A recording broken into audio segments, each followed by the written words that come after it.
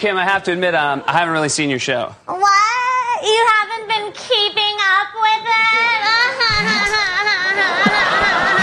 Nasim Pedrad is on the phone with us. Hello, Nasim. How's it going? It's going good. How are you? I'm great. Thanks for having me. Sure. What are you going to be for Halloween? I think I'm actually going to be Lil Wayne. Awesome. Have you been practicing your rapping skills? A costume that I pieced together on Amazon Prime very lazily. Are you able to piece together a grill so quickly? I just bought one. They're very readily available. You can get anything on that website. Cool. That's fantastic. Yeah. I'm not I don't work for them. I don't get money from them. I just literally was like, what's the easiest way to make a Halloween costume happen? But yeah, I mean, I'm not saying it's going to look great. And the tattoos alone are going to be very tedious. Right. Are you going to do the stick-on ones, or are you going to have someone actually draw on you? I didn't even think to do that. Because he's got sleeves. I feel like his are so specific, though. I can at least handle my left arm because I'm right-handed, but I'm going to need a buddy to hit up my right arm. What about the skateboard? Does he have a skateboard? Yeah, he's a big skater. Skateboard? Does he skateboard? He's a big skater. I didn't know that. Man. But that's an easy thing. I'm on an errand to find a skateboard. And then you have to learn how to ride it. Well, and I need to rap well. Yeah, at least you have the rapping and the street cred down, so that's easy. Yeah. If there's anything I'm known for, it's both of those things. Nasim, we think you're great. You're one of our favorite all-time SNL cast members. Lovely, talented. You're co-starring in Mulaney on NBC right now.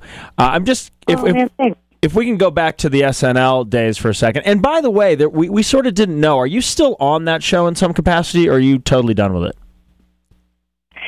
No, I mean, I moved to, L.A. to do Mulaney because that was shooting out here. And so, yeah, I haven't been the cast this season. But I did go back to an after party Mulaney and I were in New York for work. And we finished around 9, and we got dinner, and we were like, should we go to the SNL after party? And it completely felt like when you graduate high school and you're that creep that comes back. It was insane. Everyone was so sweet, but on the inside we felt crazy. So you a little bit out of place. You hit on some of the freshman cast members. Right. Yeah, it was so fun to see everyone. Now that you're out in LA, do you ever bump heads with Kim Kardashian, who you're known for impressioning on SNL? I did meet her once, and I spent my life fearing that it's going to happen again. She was actually so cool that I'm sure it'd be great if it did. Yeah, I'm trying to. I haven't really seen her, but when I did meet her a few years ago, she was just this tiny little quiet millionaire. Oh, this is pre-Kanye, Kim? It was, I think, because it was right after we did this divorce special on SNL. So, I assume Kanye was in her life. I know they've known each other forever, but I don't think they were together yet. I assume she's probably still tiny and quiet and a millionaire, though, even after Kanye. Yeah. All of those things, just slightly even more of a millionaire. We know you also do Bruno Mars, Ariana Huffington, Aziz. Did you have an impression that you love that did not make it onto the show? Oh, man. I did Dora the Explorer in my audition. And that's fantastic. I was always trying to get that on. They're like, she is a cartoon character. I did some weirder ones, I did Charlene Yee in my audition, and I don't know if you know who that actress is. That was part of the problem with getting tiny and Asian to, and put it on. Yeah. Yeah, she was that bizarre stoner, adorable little stoner girl in Knocked Up. Yeah. So Knocked Up, yeah. I remember her. Okay. That would have been awesome. Yeah, it's not the best impression to like convince them to let you go on SNL when you have to have a full discussion first about exactly who she is. So many things that never saw the light of day. We are talking with Nasim Pedrad, formerly of SNL, now of Mulaney on NBC. Forgive us, Nasim, is this your first sitcom? It is. Yeah, I mean, my first sitcom, and I get to work with Martin Short and Elliot Gould, these like two living legends. It's been so much fun. Did you have like a favorite sitcom growing up?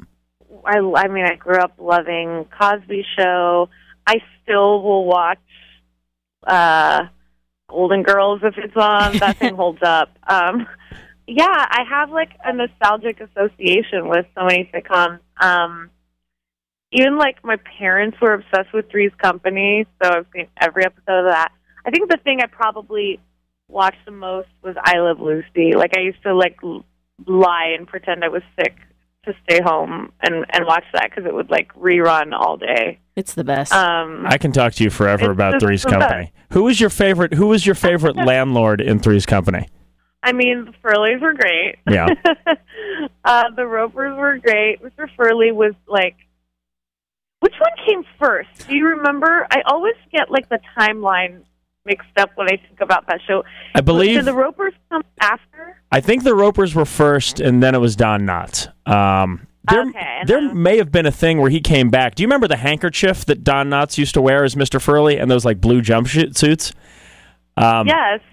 Awesome. I thought you were going to be like, I bought it off eBay and I'm wearing it right now. Oh God! You know what? If I thought that costume would be relevant today, that's what I should have been for Halloween. 100%.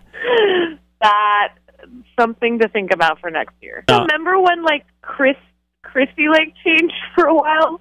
There was a lot of like Christy cast changes on that show. I know her cousin with the huge. I mean, every blonde person in that role had huge cans, but it was her cousin that was like somebody from a Juicy Fruit commercial. And then did Suzanne Summers come back, or was there a third Chrissy? I don't remember. I just remember Janet being. Yeah, I think Suzanne Summers was later. I love that you know so much Three's Company trivia. It's sort of pathetic. And I also wanted hair like Larry for quite some time. I know. So we've been, oh my God, Larry! We've been watching the show, and in the Halloween episode, you one of the neighbors dies, and you like try to take his apartment, and you do this ridiculous song. Are we going to see any more songs from you? You were going to see so many silly things on that show. John really, he of course, much like me, like grew up on traditional sitcoms, but he really wanted to go to wonderfully weirder places with this show, and little by little you'll see that we definitely do that. There's like flashbacks that are so fun, and so many like funny episodes coming up that I hope people tune in to get to see. I first of all, I'm not a singer, but he was like, you're gonna have a full musical number. It was adorable. I did kind of more of a talk singing thing, I think. Nasim, I feel bad because we spent a lot of time talking about Three's Company, but we have to go. You're awesome. Do you want to take it? Was so great to talk to you guys. Do you want to take us out? Do you remember the Three's Company theme song? Come and knock on our door. Come and knock on my door. We'll be waiting for you. We'll be waiting for you. We'll be waiting for you. Cause hers and her, Three's Company too. Company too. Bye, Nasim. Bye, guys.